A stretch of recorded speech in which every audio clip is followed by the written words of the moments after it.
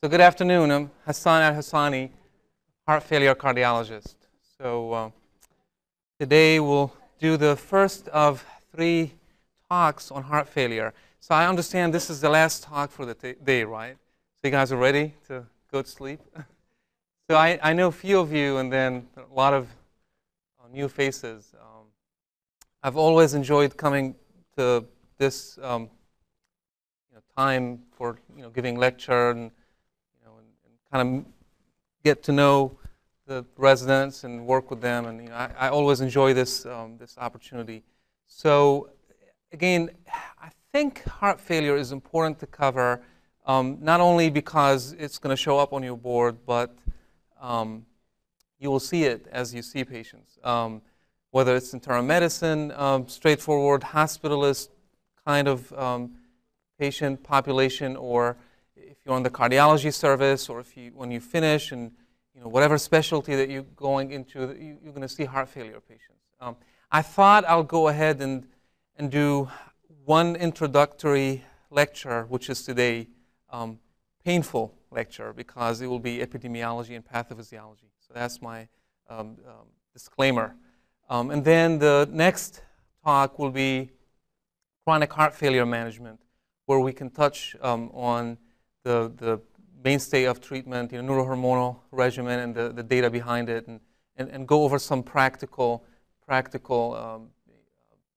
case scenarios and what have you. And then the last one will be acute decompensated heart failure, and that will be a little more fun. But today, again, sorry, this will be boring. I know I'm only competing with the opening of the Olympics, so be patient with me. And again, a lot of basic science, but it really is important to go over these concepts. So when we next talk, when we touch on chronic management, then it will be easy to just bypass physiology and just go straight to the data and talk about the evidence-based medicine. So this is the agenda, somewhat ambitious. I just learned that it's 45 minutes, so I'll try to concentrate on the biggies and most important things. So definitions, and I put definitions because, as you will see, it's not just one definition for heart failure. Then we'll touch on epidemiology, which is very important to understand going forward. We have to understand how where we started, historical models, and there are 4 main models that I'll mention briefly, and give an example of each treatment that was available that era. And then really the bulk of the talk, hopefully, if we can get through all this, will be the renin-angiotensin-aldosterone axis. You've heard about this multiple times during medical school and your residency, but this is important. This is basically the backbone of heart failure management. Then the sympathetic axis, and by that I mean beta blocker, the story of beta blocker and heart failure. I was interested in heart failure some 13, 14 years ago, and that was when beta blockers were contraindicated. And I came to understand why beta blockers are important in heart failure. And it's a fascinating story if you understand it. And then finally, I put there cardiorenal axis because I know most of you find it hard to treat heart failure, especially when the kidney function is not good. And that's probably the most confusing part of heart failure management, which is how to please the kidney and the heart at the same time. And I can tell you, I can spoil this and tell you you will never be able to do this. So you're going to have to compromise. But we'll talk about that. Now, please take this as an opportunity, not today, I know not today, but maybe next week, to go back and read about heart failure physiology and pathophysiology. So this is just introducing you to the concepts. It's by no means going to be comprehensive. And again, I hate when I go to talks and presenters skip through the slides. I don't like that. But I may have to do that today because, 45 minutes. So, all right, so definitions. So heart failure, there are many definitions. But this is the most elegant one that I found, which is the Heart Failure Society of America definition. It's a syndrome characterized by either or both pulmonary and systemic venous congestion and or inadequate peripheral oxygen delivery at rest or during stress caused by cardiac dysfunction. I like it because it has a lot of physiological background. So it's a dynamic condition. It comes on exertion, or it can be at rest. It can affect the right side, the left side. It causes elevation of the systemic and the pulmonary filling pressures. Now, as you know, heart failure can be further divided into heart failure with reduced ejection fraction. Now, you're going to see multiple different definitions here. Some people say reduced ejection fraction. Some people say low ejection fraction. Some people say preserved. All kind of different names. But the ones that the Heart Failure Society endorses are these. So heart failure with reduced ejection fraction, basically the same syndrome that I described in the previous slide, with this dilated big geometry that you see.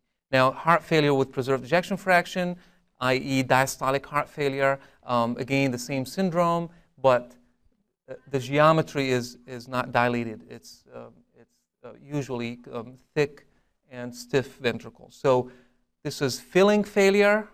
This is emptying failure. Now, by definition, by default, when you have emptying failure like this, you have filling problem. So you have systolic dysfunction. Most likely, you're going to have diastolic dysfunction.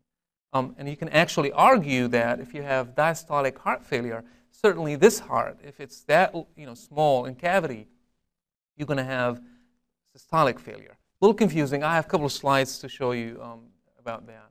Now, myocardial remodeling is the precursor of heart failure. So whether it's concentric remodeling that you see in long-term pressure overload, such as in hypertension or aortic stenosis, or volume overload like you see in regurgitant lesions.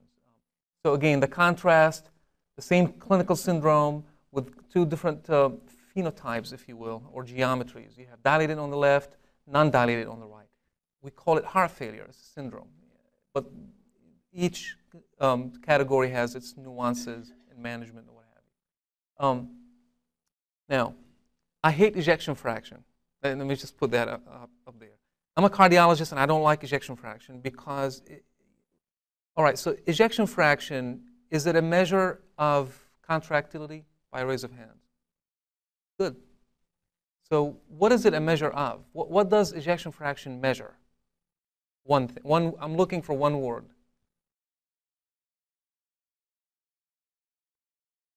I hear cardiac output. That's wrong.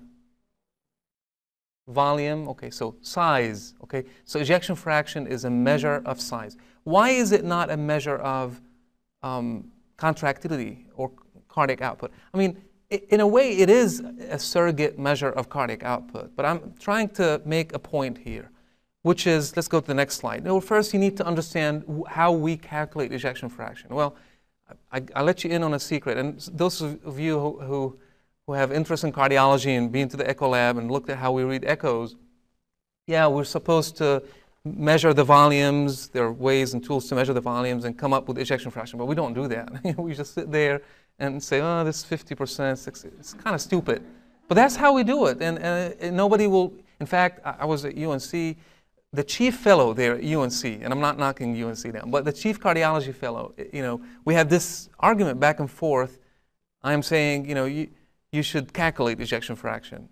If you can, if you have good border definitions and all that. And he's going, no, we look at it visually. We should assess it visually. So there's some kind of pride in ejection fraction. Maybe because that's the tool of the trade. Like, we like ejection fraction. I'm spending a lot of time on ejection fraction because it's important to understand that not everything is ejection fraction. The way we measure it is, it's simple. The end diastolic volume. So you just finished filling the ventricle. You ended your diastolic phase. And then that's your starting volume, right? Now, at the end of your ejection, you put out volume, which is a stroke volume. And it's the ratio of the stroke volume to your end diastolic volume that gives you ejection fraction. So you get an idea now that you can have one of two things that can cause ejection fraction to be low. You can either have low stroke volume, like some of you say, if you have low cardiac output, this is, ejection fraction will measure that. But you can have normal stroke volume, but very dilated ventricle, like the one I showed you, and that will give you low ejection fraction. So I can actually go through the exercise. We'll probably do it next talk, and I can show you that you can take two hearts, one, the big that I showed you, one very small, and I can prove to you that one has an ejection fraction of 20% with X stroke volume, and then the other one will have ejection fraction of 60%. And the same stroke volume. So just keep that in mind. Now, what is ejection fraction good for then? I mean, it's good for everything, but it's good for prognostication. You know, we have tons of data telling us if you have low ejection fraction, that's not good. So that you can count on. But beyond that, don't get bogged down with ejection fraction. And I tell you why, because there's a tendency, and I still have that, as a heart failure cardiologist, when people tell me, you know, there's a patient with heart failure and multiple hospitalization, not doing well, you know, multiple comorbidities. And I go like, what is the ejection fraction? And they say 60%. I go like, oh, that's good. But that's not right. I mean, that's actually wrong, because they may be actually sicker than ejection fraction of 20%. We know that about 40 to 50% of patients with heart failure have diastolic dysfunction. We have Mayo Clinic data, the largest data that we have, that actually showed that prognosis is as bad with preserved EF as it is with low EF. Now, this data has been disputed, but still, I think it has some truth to it that, you know, normal ejection fraction in heart failure is not a good thing. Now, heart failure is common. You can see that over the past 2 or 3 decades, discharges for heart failure on the rise. You can contrast that with actually decline in discharges for acute coronary syndrome, for example. And the reason for that is we have more elective procedures done as an outpatient, so not a lot of patients come in acutely, relatively speaking. And then patients are, you know, getting older. We have all these beautiful treatments and devices. So you see at age 80, the prevalence of heart failure is almost 12%.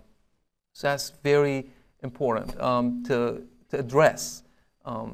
Medicare and Medicare basically recognizes this now, and heart failure is becoming one of these diseases that Medicare is really paying close attention to, which is good and bad. It's good because, you know, I'm a heart failure cardiologist, so I like that.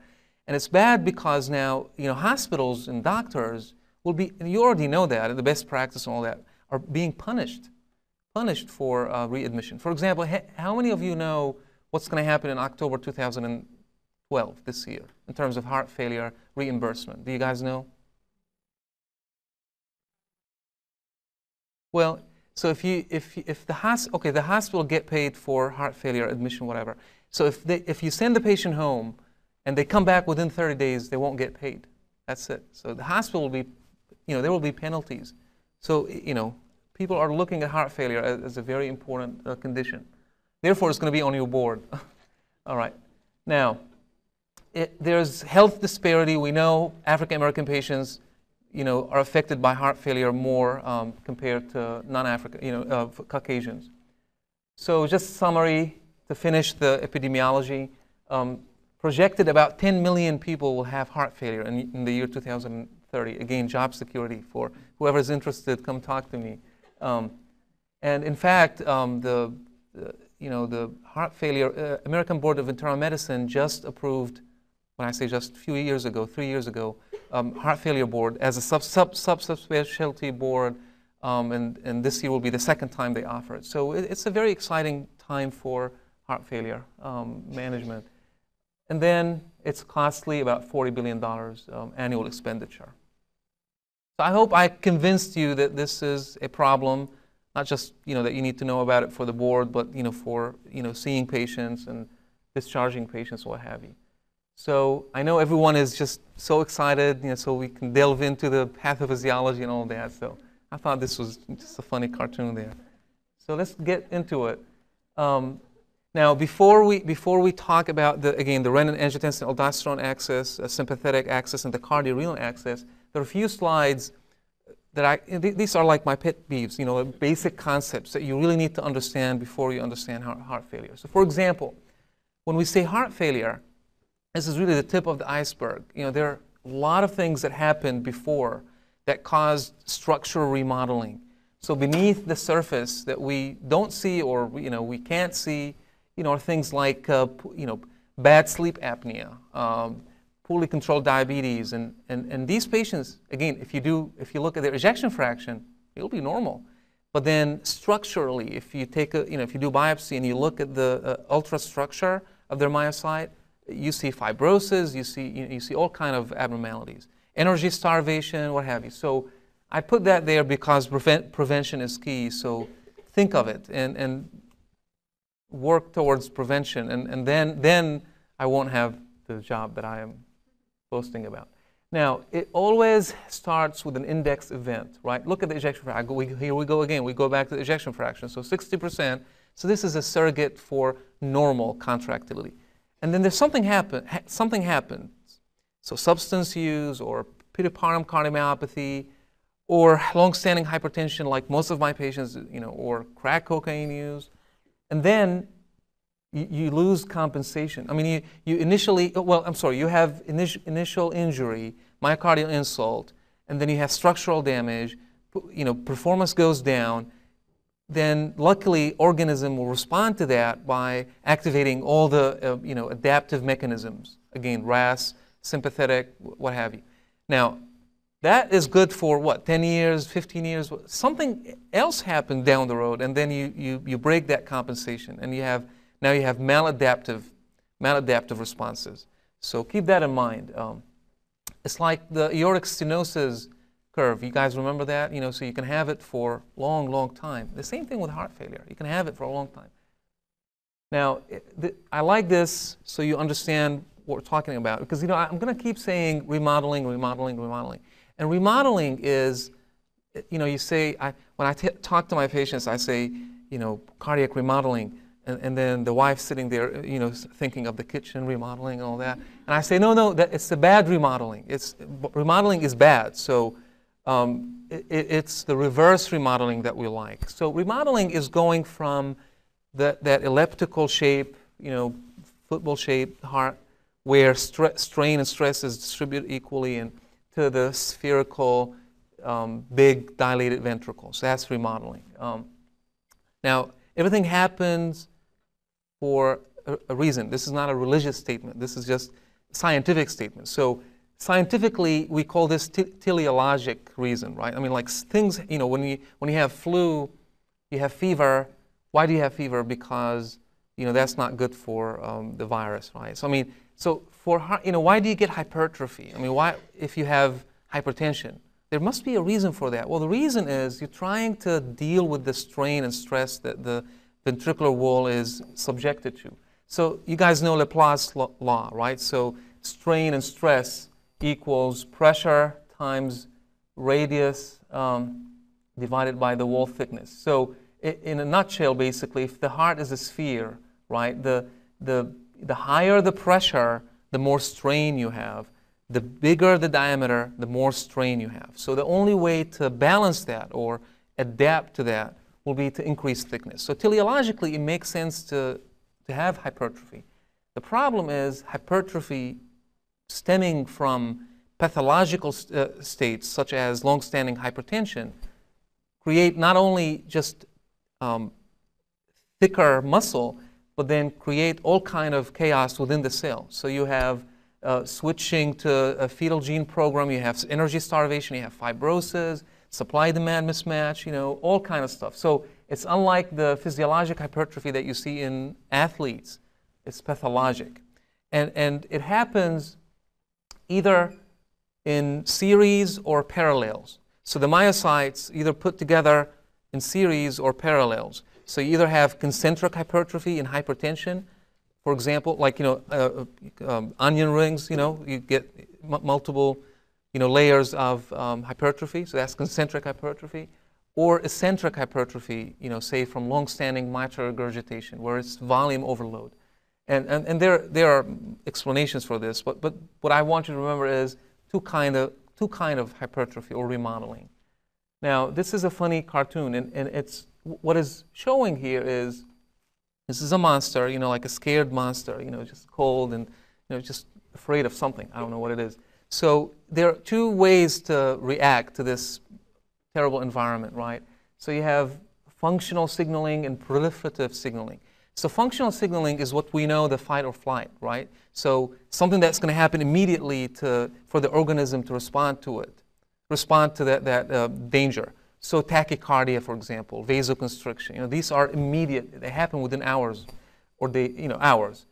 Proliferative signaling, which is common which is mainstay of heart failure pathophysiology, is more over weeks, months, years, where you have growth signals. And so this is just to illustrate what happens acutely versus what happens in the long term. Just briefly to go over this, the basic problem here is, and for the sake of simplicity, let's focus on systolic heart failure. So low output, systolic dilated heart failure. What you have is low cardiac output, which results in decreased arterial filling. So the arteriotory is underfilled. So the first responder to this danger will be what? Your baroreceptors, right? Ventricular, carotid, and aortic arch. So the baroreceptors will sense this as low blood pressure. And these baroreceptors were built, I don't know, a million years ago or whatever, and to respond to what? To animals attacking humans and bleeding. So if you bleed, so you don't bleed to death, so you can clamp down, you vasoconstrict. Well, it's a milder version here, but it's it responds. It responds to decreased blood pressure, and over 1 day or 2 days, or if someone is lost in the desert, and you don't have water, it's okay. It's fine. It's adaptive mechanism. But then if you have it for months and years, it turns into maladaptive. So I put this slide to show how there's link between your baroreceptors, central adrenergic center, if you will, your adrenergic traffic or output, and and its effect on organs such as kidneys and vasculature. Now, quickly, just about how we understood, not we, but how they understood heart failure over years and 100 years. So I start with withering, right? I'm not going to go before withering. So that was in the mid 1700s. The physician who used digoxin. So it was congestive model. People would come and they have dropsy. They're really congested, anasarca, and almost like your cirrhotic patients now. And the only treatment was digoxin and diuretics. And what were the diuretics used then? Do you guys know what diuretics they used? 200, 300 years ago? Yeah. So what kind of metal? Mercury, yes, of course. They used mercury. It cured everything. It killed the patient, so it cured everything. So mercury, and then, all kind of stuff, And then, of course, the hemodynamic era is recent, is about 40 years ago, in the 70s.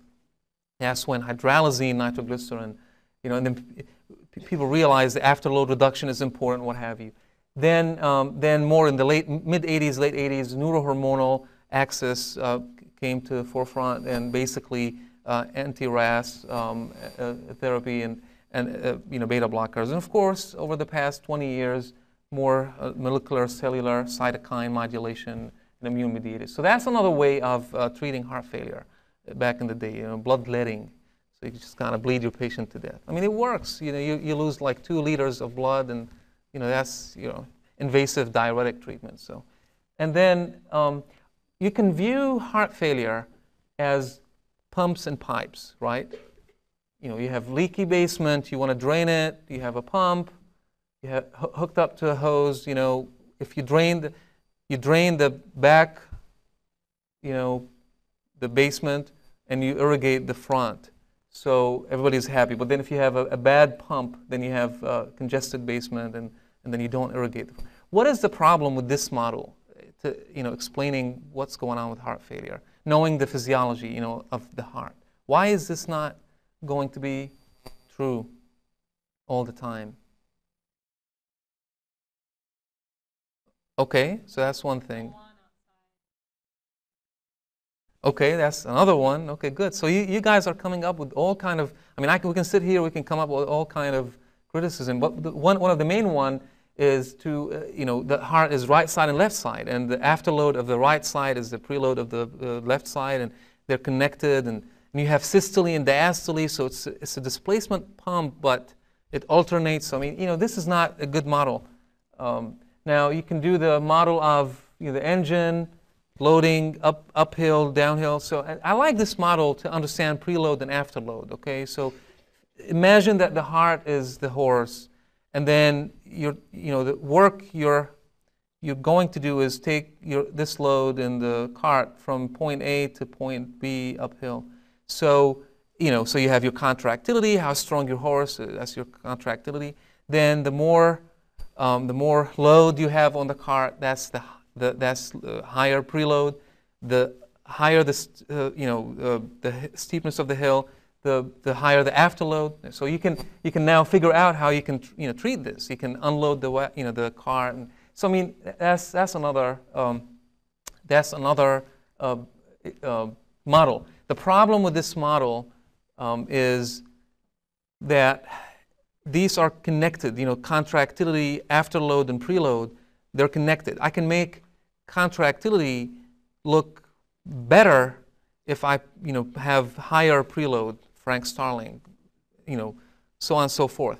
So you can't truly assess each individual component. You can't assess how strong your horse independent of what preload you're going to put and stuff like that. So and I'll skip through this one. Just to go through the Frank Starling curve, what year did he live? What year was that? When did he describe that Starling curve? How about century? What century was that? I accept century.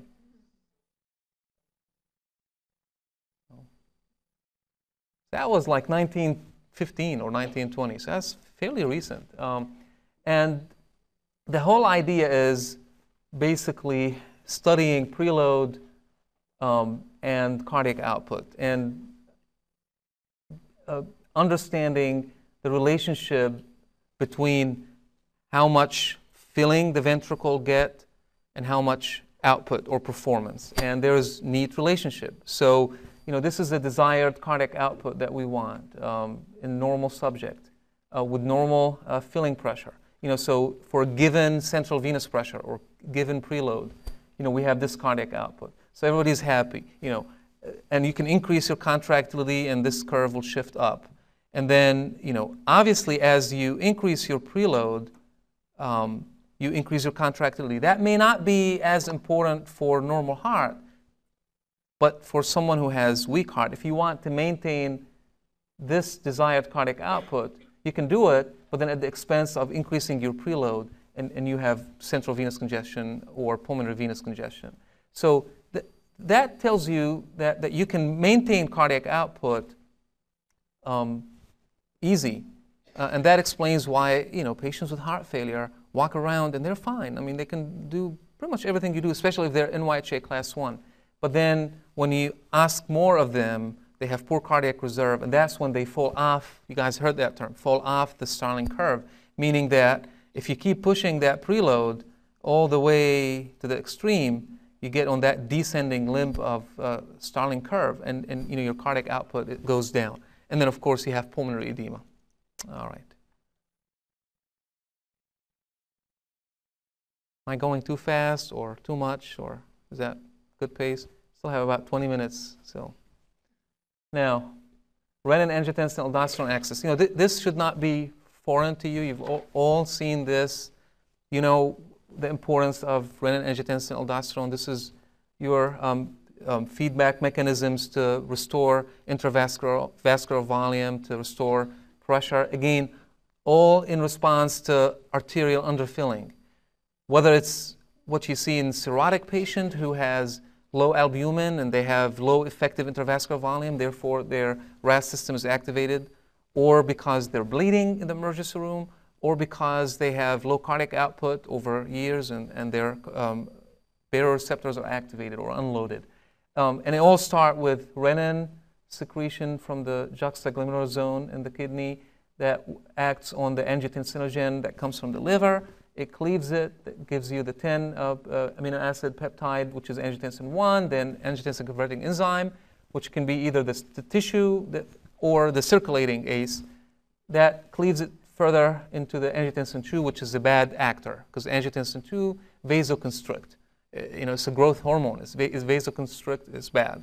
And then, of course, angiotensin 2 stimulates the zona glomerulosa, right, in the adrenal gland, and to produce aldosterone. So you see, that's a neat mechanism to restore your intravascular volume. But then it can go awry. I mean, if you have it for years, it turns from adaptive to maladaptive mechanism. And you see how ubiquitous angiotensin 2, I mean, it affects all these organs. So truly, heart failure is a systemic condition, not just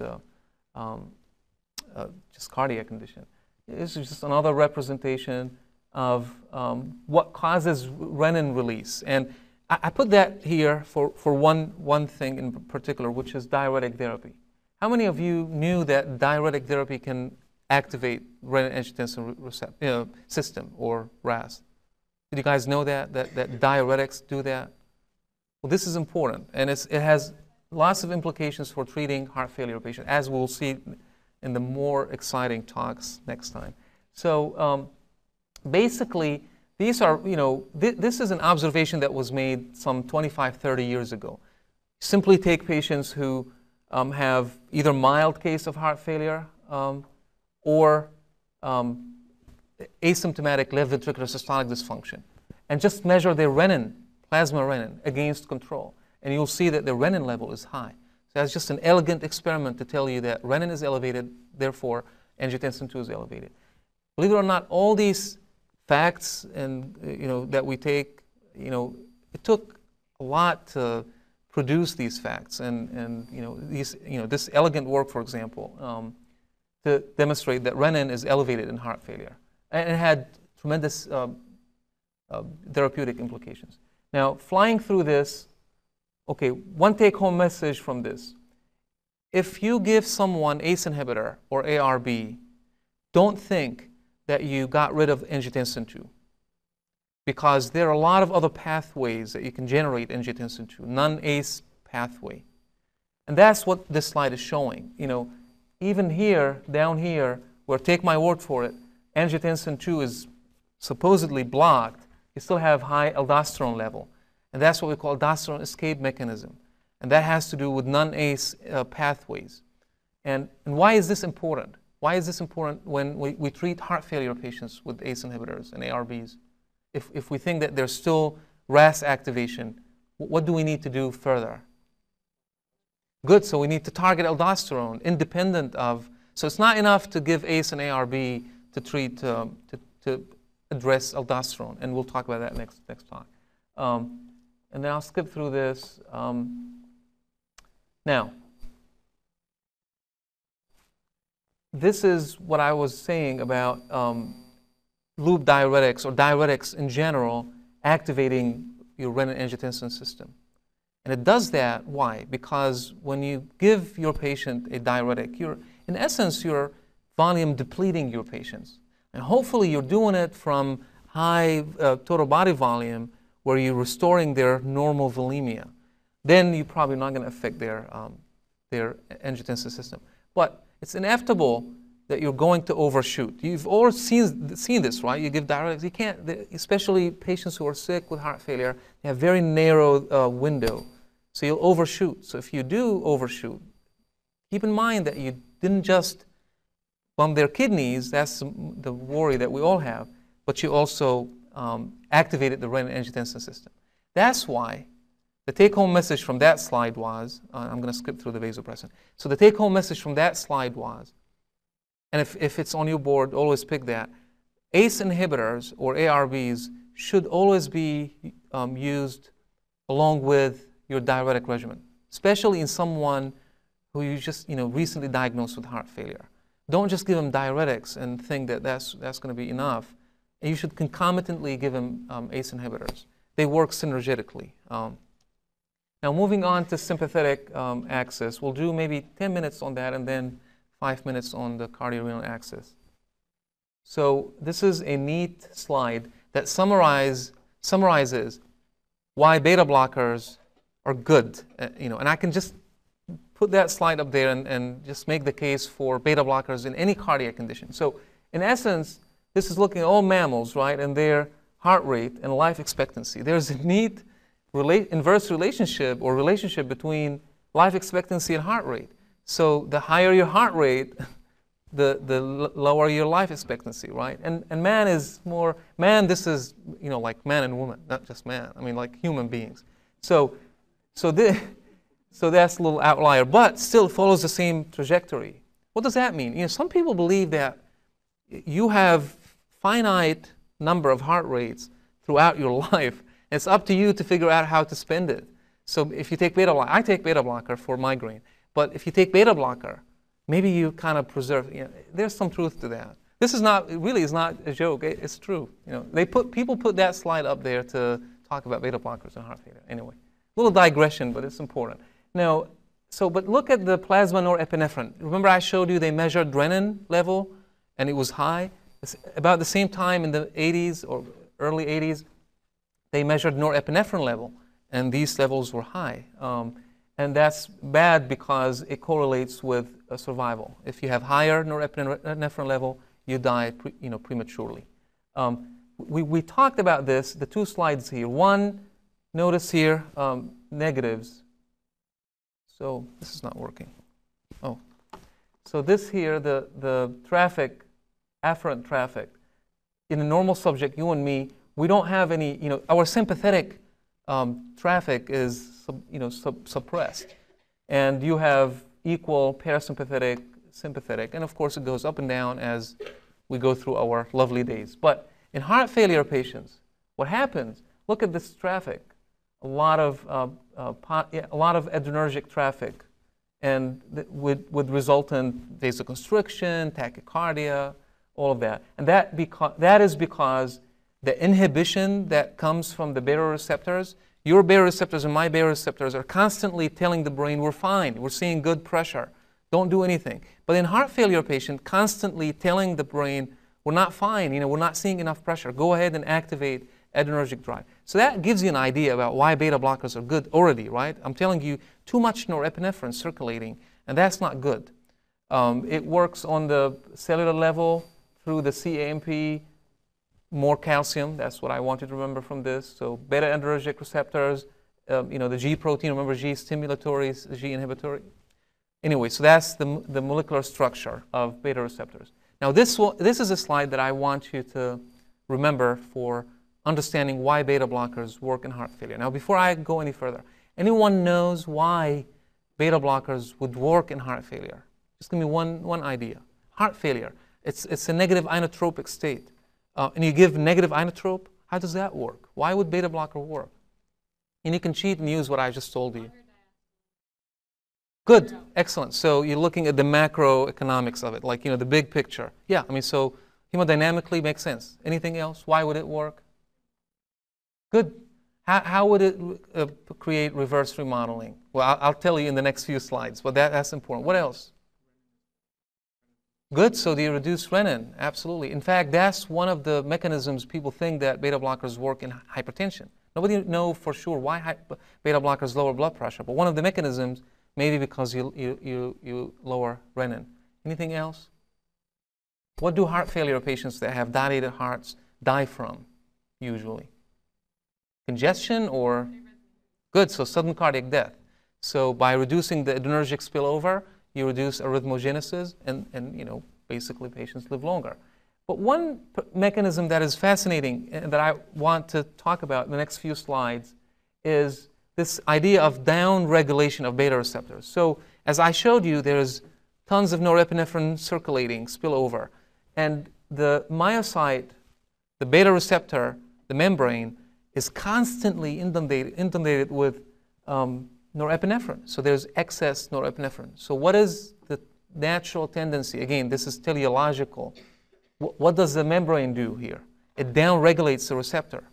What does that mean? It hides the receptors. So your failing myocardium has less density of beta receptors per square inch, whatever, than a normal myocardium. And that's a problem. And it happens because the subcellular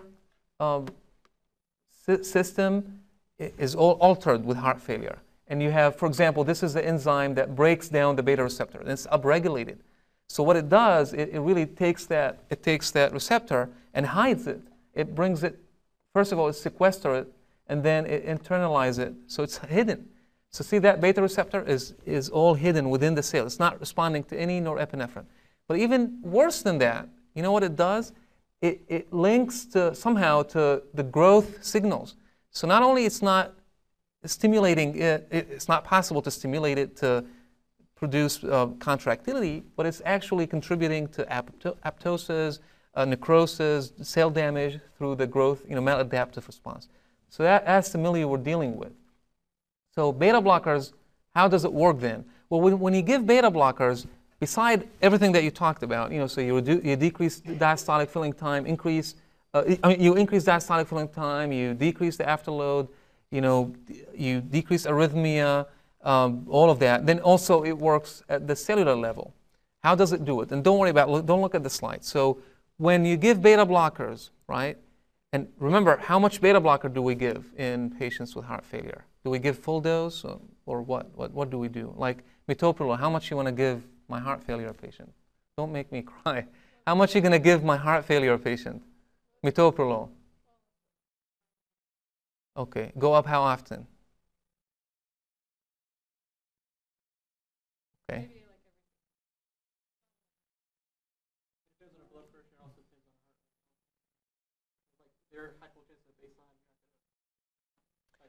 What is your goal? Okay, what is your goal for? And we'll talk more about this next talk. But so you're going to give very low dose. Why are you not going to give high dose like your acute coronary syndrome patient?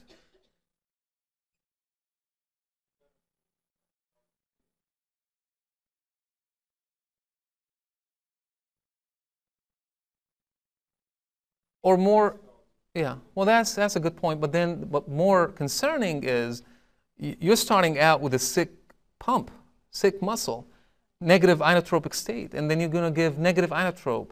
And that's where the confusion about beta blocker. How am I using beta blocker in someone with heart failure? And I take you back to 1975, okay? Swedish group gave beta blocker to patients with heart failure and acute MI. Now, they did not know anything about the downregulation and all these elegant studies that just happened last 20, 25 years. They just gave it simply to reduce heart rate, reduce arrhythmias, and it worked. It didn't work, and that's the first report of giving beta blocker. Of course, it went for 20 years. Nobody did anything about it until 1995 when they did the first study, or 96. So, but it worked because of everything you mentioned, and because you gradually, they gave very low doses. You withdrawn the adrenergic spillover. So the norepinephrine level, say 100, now is 50, then 25. So what you did now, the myocyte, the same membrane, is seeing less and less and less of norepinephrine. So as a positive feedback mechanism now, it's going to create more of the receptors. And the good news is these receptors are created not only more in number, but they're not linked to these bad signals. And so, and if you stimulate them, so, you create good contractility. That's why you see more prominent response to beta blockers in terms of ejection fraction correction or reverse remodeling than ACE inhibitor, because you're creating new receptors, good receptors linked to good subcellular structures. All right. Again, as promised, I'm skipping through it. One last point about beta blockers in heart failure. If you don't remember anything about the beta blocker section of this talk, remember this. There is, especially when you're on cardiology service, so there's pharmacological effect of beta blocker, and there is biological effect. In heart failure, we're looking at the biological effect, the one that we see after a month. It takes about a month to change the receptors. The pharmacological effect, I like it for my STEMI patient, provided they have blood pressure. But I don't like it for my heart failure patients. I have to do it because in order to get to the biological effect, you have to go through the pharmacological effect. So the take-home message, and we'll emphasize that later, don't be obsessed with up-titrating beta blocker in patients with heart failure immediately, like in the hospital, like you do for acute coronary syndrome. This is big, absolute no. I mean, maybe you can go one step, but not more than that. Give it some time. Equally important, that's the last comment, equally important why you need to understand this distinction between pharmacological effect is when they come back hospitalized and they're on beta blockers. Don't take them off beta blocker because you're not going to get that good pharmacological effect from taking them. What you're going to get is removing the biological effect, so they're going to decompensate further. Now, there are exceptions. If they come in and they're in cardiogenic shock, please don't continue the beta blockers. But other than that, continue it. Maybe two words or a few words on cardiorenal pathophysiology. So on one hand, we have to give diuretics to that guy there, and then on the other hand, fluids. You have someone, you give them diuretics, they bump their creatinine, you call nephrology, and they come and say, "Who's doing nephrology here? Like, who's nephrology here? Who likes nephrology?" Okay. Before I start, I love nephrology, but so you call nephrology, and they say, "Well, give him fluids." Or, no, give them Lasix, fluid, Lasix, who knows? I mean, really, it's confusing. It is, like creatinine is up. I mean, how many of you have been in this situation? The senior resident, how many of you been in this situation? Like you give Lasix and you go like, what do I do now? I mean, and then the doctor say, you better look at the better look at the neck and do physical exam. We talked about that yesterday. And then you go and good luck, neck. I mean, you can't see anything, JVP, and then you're looking at the external jugular, and then you think that that's JVP, And then you give them more diuretics, and creatinine is higher, and here we go. And then dialysis, and what have you. So how do we take care of that? Well, anyway, you give them coffee, I guess. But so listen, this is important.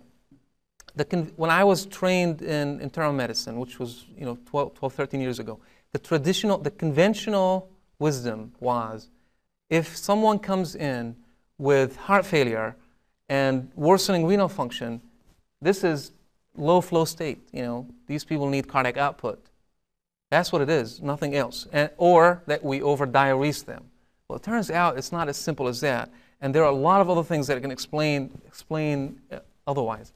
For example, if you instrument these patients, if you put SWAN in every patient that come in, that would be great. I mean, you can put SWAN and by the way, we're doing more SWAN on the floor. We're going to start doing that. So if you're interested, and just come to me. In fact, we have one patient going home today that we did that. So that's a little side note. But if you do a SWAN in someone like this patient that you don't know what's going on with, you will see that their GFR goes down proportionally with their CVP coming up. This is CVP, this is GFR. You see that? So the higher the CVP, the lower the GFR. Does that make sense? I mean, because what makes sense is if you're volume depleted. And I hate when I hear volume depleted in heart failure. It doesn't work. I mean, or intravascularly volume depleted. He has heart failure, but he's intravascularly. Doesn't work that way. I mean, if you have heart failure, congestive heart failure, then you're intravascularly not volume depleted unless you're over-diuresed. But anyway, but here we're challenging that concept. And actually this is good data for you in the middle of the night. So if you have high CVP, that can explain your pump in your creatinine. But how? Well, if you look at the predictive value of cardiac index versus CVP in telling you what's going to happen to the kidney function. The bottom line of this slide is, this red line is showing you that CVP is better, has better ROC curve than cardiac index. In other words, if I had to guess, and I want to know one value to tell me if the patient is going to do worse in terms of renal function, CVP is more helpful. If the CVP is high, if their wedge or CVP is high, mostly CVP, then their kidney probably is going to be worse than cardiac index. Now, this is exaggeration. It really is not that simple. It's a combination of cardiac index and CVP. But I'm making the point. And this was made almost 80 years ago. Isolated kidneys of dogs. What you do, you tie the renal vein and you tie the renal artery, and you see that the urine output goes down both, with tying the renal vein and the renal artery. It makes no sense. I mean, you would expect it to go down more with tying the renal artery because you're not perfusing the kidney. Well, it happens even if you tie the renal vein. I mean, you're not tying the renal vein completely. You're just increasing the pressure here. We won't go through this, but the bottom line of this is, it makes sense, right? If your kidneys are perfused, from the arterial side, right, and then you drain it from the venous side. So if you have high venous pressure, then your net capillary hydrostatic pressure is lower than if you have normal right atrial pressure. So this explains to you why if you have high CVP, your kidney function is worse. Because there should be a gradient, right, between the renal artery and the renal vein. There should be that nice slope. But if I didn't put a slide, but I should have put a slide with this column being higher. So if you have if you have no gradient, then you're not perfusing the kidney, therefore you're not filtering, therefore your kidney is up.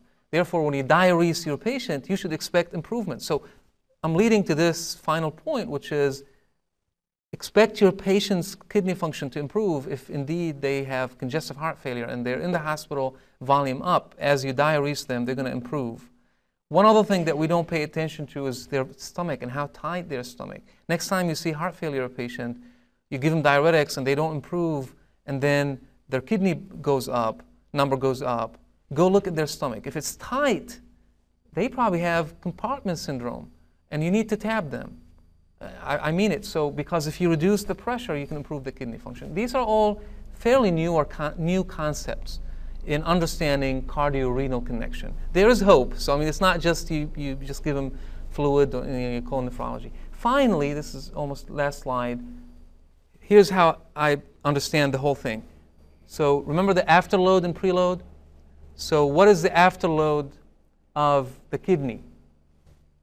It's actually the preload of the heart, right? Because the kidney is putting the blood back to go back to the right atrium. So that's the preload of the heart is the afterload of the kidney. The preload of the kidney is the afterload of the heart. So the preload of the kidney is, perfusing the kidney is the afterload of the heart. So it helps you mostly understanding how if you have high renal afterload, i.e. the renal vein pressure is really high, you're not going to be able to decongest that kidney.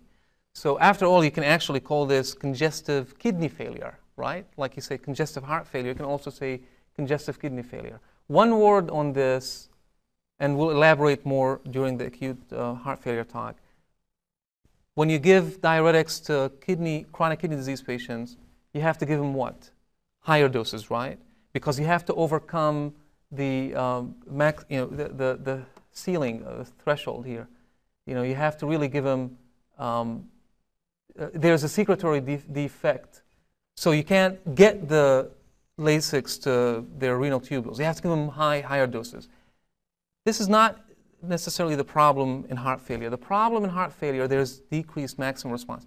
No matter how higher the doses you give them, you may hit that ceiling right away because of receptor unresponsiveness and vasoconstriction, what have you. So the way to get around that is to give them smaller doses and more exposure to Lasix. We'll talk more about this next time. So in conclusion, view heart failure as syndrome, different kinds, different ejection fractions, different morphologies.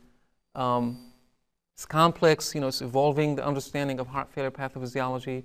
Read about RAS activation and inhibition. I haven't even mentioned, like hydralazine or endothelial dysfunction, there are tons of things that we can talk about. Sympathetic activation, the beta blocker story is fascinating. Read about it. It really is important. And then don't be afraid of this cardio-renal interaction. The bottom line, I'm going to say what I just joked about a minute ago. Bottom line, good physical assessment. I guarantee you, I swear to you, and if you're interested, you can come with me. I see some CHF patients here. So if you take the time, you're going to be successful in finding out if they're, 5-minute exam, bedside exam, if they have congestion, if they're dry, if they're wet, if they're wet or dry, if they're cold or warm. It's a quick 5-minute exam. You should all be able to do it. Don't be afraid of JVP. It's easy, And anyway, so I hope I didn't bore you. So that's it. Any questions? I have a slide for questions. See if anyone is brave enough. Okay.